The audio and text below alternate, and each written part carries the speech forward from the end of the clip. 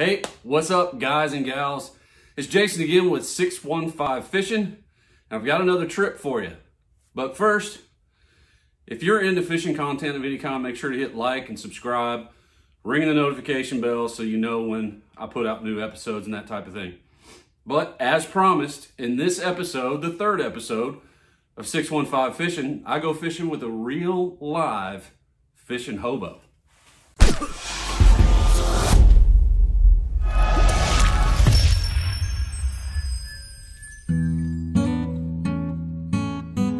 All right, we're back at it with another episode, and this time we go to a really pristine place. And this video actually connects with a previous video where I talk about jumping fences and bushwhacking and doing some crazy stuff in sandals, which I'm not gonna do again. If you missed it, check out the episode, you'll understand what I'm talking about. But in this episode, I go fishing with a real live fishing hobo. And when I say that in the most friendly way. This guy I go fishing with is a fishaholic, to say the least. Great guy, great fisherman. You know, he'd do anything for you. And he will put you on fish. He knows where the fish are.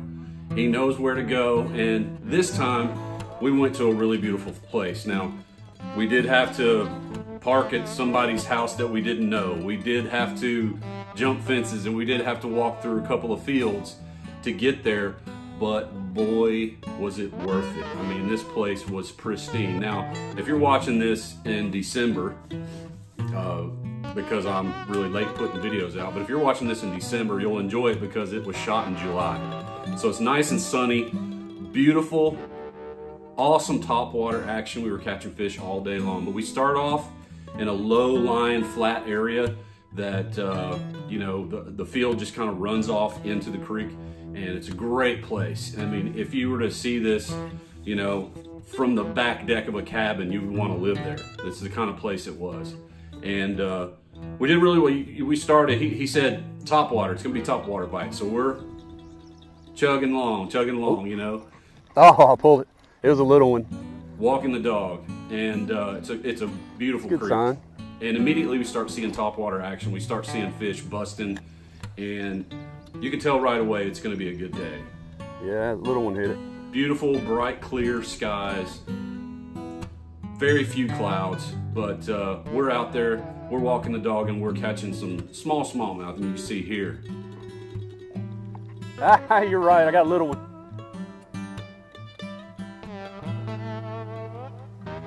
Little bitty guy hitting this big old bait. But there's a whole lot more smallmouth in this specific creek, and I wish I could tell you where this creek is, but I'm afraid if I tell you, then you might get in trouble with some farmer going through a field or something like that, and I don't want that to happen to you, all right? So we move on, we go to a second spot, we find a bend in the creek, and immediately I hook up before I can even get my camera rolling.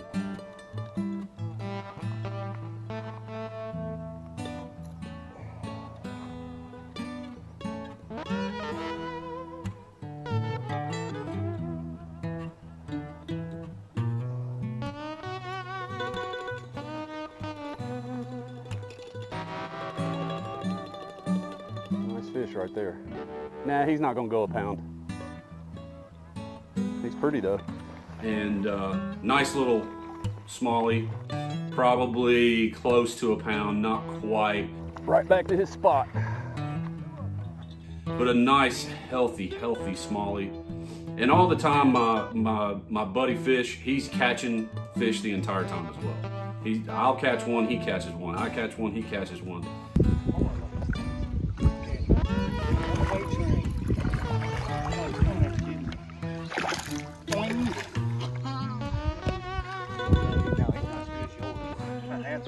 It's a good shot, though. Smacked it like he had something to him. Well, he wasn't coming off, that's for sure. You need pliers? No. Sure? I don't know, there he goes. Yeah. I can pull a stick when I get it deep. Yeah, man. Show me what you got. Look what we got. It's video. Yeah. Excellent. Good job. Toss him. Thank you. Got clear that water is. Yeah, did you see what I meant about catching that little 3/4 pounder? My rod was all bent over. That's awesome, dude. If I catch a 2-pounder on this thing, it's gonna be like Moby Dick. Some of them are nice and some of them are tiny, but every single one of these fish we caught on top water. So we move on, we go around another bend and another bend, and it's just smallie after smallie after smallie after smallie, and it's just beautiful fish. Matter of fact, I don't think we caught but one rock bass all day long. It was all smallmouth. It was all top water. Sometimes as soon as the bait would hit the water, boom, they're exploding on it. It was just amazing. And as usual, I didn't have enough batteries, so my camera didn't last as long as I needed them to. But go around the next bend, there's a lot of slab rock under the water, and it's shallow. I mean, it probably wouldn't even be up to your knees. But these fish are so healthy in this fishery, in this creek, that, I mean, this next one I got was just so nice. Real close to 2 pounds in a creek is a big deal. Oh, he's pulling drag.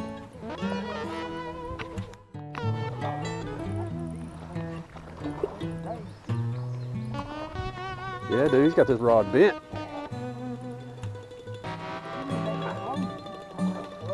Yep, slurped it. Yeah, I had to slow it down so he could come up and get it. That's a decent fish.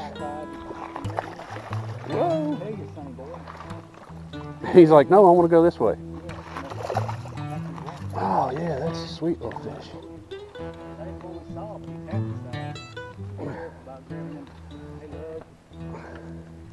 Make that last little.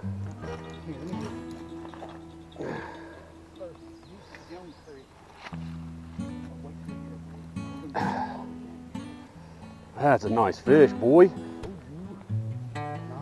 Here.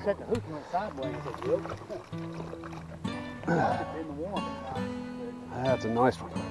And I got a couple pictures of it. I'll tilt my hat up. Pretty close, I know. Yeah. No, you know, just getting it all in train. Thank goodness. It was really, really nice fish.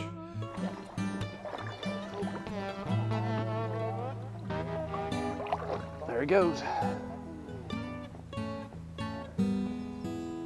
Look how clear that water is. I know, he looks tiny, doesn't he?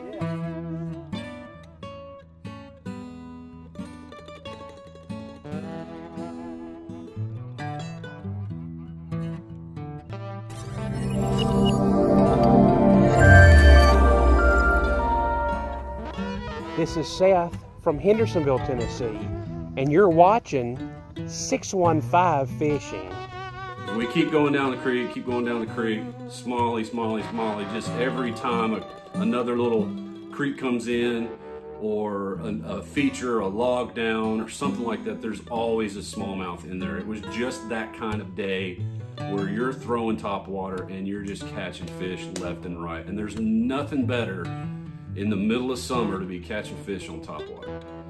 Go around another bend, another big fish. Go around another bend, and then we had to take a break for bathroom purposes, because the fishing hobo's got to go do his thing in the woods and whatnot. He didn't want to wait for the bathroom like I do. He's gonna go do it in the woods and join us later. But we decided to turn around at some point and started going back. We found a really cool spot where there's cliffs coming down, a nice bluff. Whoa. Oh, there goes a big one right in front of me. I spooked him out. And a field right next to us. Some horses were coming down to get water. It was just an amazing spot. And the smallmouth they were lined up along the bluff, and they were all over the middle of this bend. It was just amazing. So, we're headed back, and fish gets into a good one. And my action camera's done. It's done. Battery's done. There's no way I was gonna get any footage. So I'm fumbling for my camera real quick, get my camera and start shooting this thing. It was the best fish we'd had all day. Thank you, sir. You can get him in. You can get him in. Oh, here he is. Here he is. Oh, I got him flipping. Stay on him. He's right here. He's right here. Bring him up. He's hooked good. Really, really nice fish. And we're using light gear, you know. I was throwing 6-pound mono. He was throwing a braid, but it was like a 10 and 2. Power Pro, I believe, 10-pound, the size of a 2-pound. So he's got this fish on this 10 and 2, and he's bringing it in, and you check it out right here. Yeah, you can. Woo!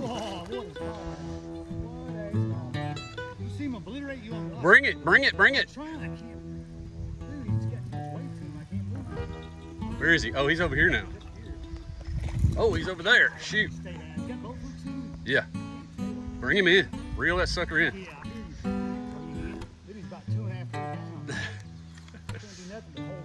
There he is. Yeah, he is. That is a big smallmouth, bro. Gah!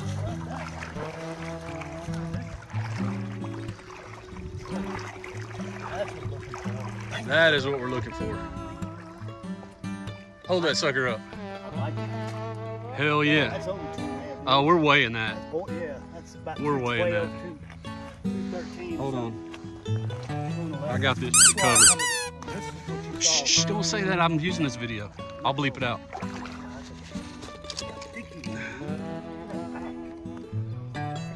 All right, gotta do it yourself though.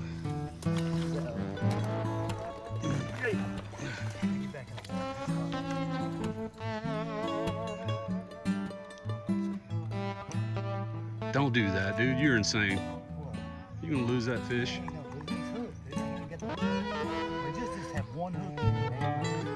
Come on, pinch him and let's go.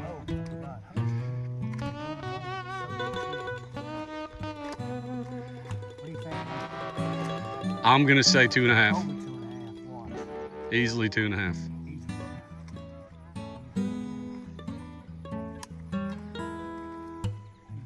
Just hold it, grab it like it's a handle and hold it up. 2.7. 2.7. That's a pretty fish for 2.7. That's awesome, man.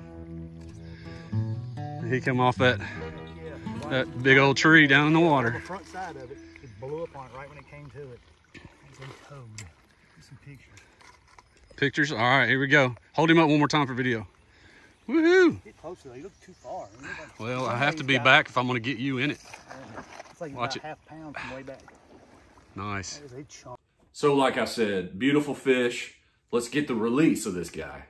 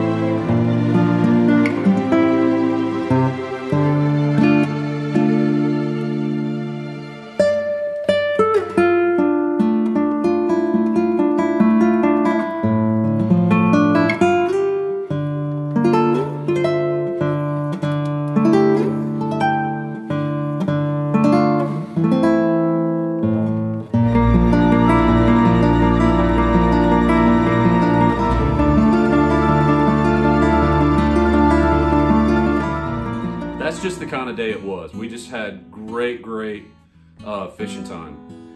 But you know, fishing on a creek with a fishing hobo, they want to stay on the water all the time. A fishing hobo will get up in somebody's field, sleep under a tree, and go back out fishing the next day. And I wasn't willing to do that. I was ready to go. I had been there all day. I knew I had a sunburn.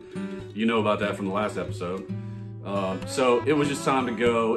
It was a wonderful day. We had a pretty good drive back. But great day of fishing, great day of smallmouth. These Tennessee creeks are just amazing to me, and there's nothing better than creek fishing in July in a perfect creek like this. So if you get the chance to hit a creek, you know somebody, you know an access point, go do it, man. Creeks are the bomb.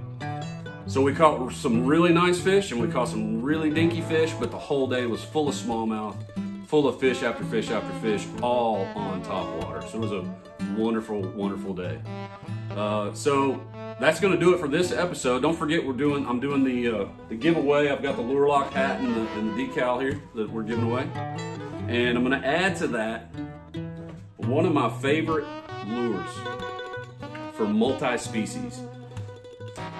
Bobby Garland. I think it's the Slab Hunter. So the beauty about this Slab Hunter is it acts like a swim bait, and it's got just enough chunk on it, just enough weight, just enough meat on this thing that you could catch anything from a big bluegill and some nice crappie to bass, striper even. Smallmouth hit this thing. It's amazing. I think I've caught at least 8 different species on this bait. So this is going to be part of the package. The way to get this and the hat and the decal is to subscribe to the channel. So I'd love to have you. I'm going to be posting more video content, more fishing content, even through the winter, because I've got some turn back time stuff from 2019 even farther back than that, that I'll be posting, along with some reviews and some other things. But subscribe to the channel and you will be automatically entered. And once I get up to my goal, which is 100 subscribers, once I get to 100 subscribers, I'm gonna pull from the subscriber list and do a package giveaway. So I hope you do that. I hope you stick with me. And next time, I'm gonna hit the salt water. So stay tuned for that one. We'll see you next time on 615 Fishing.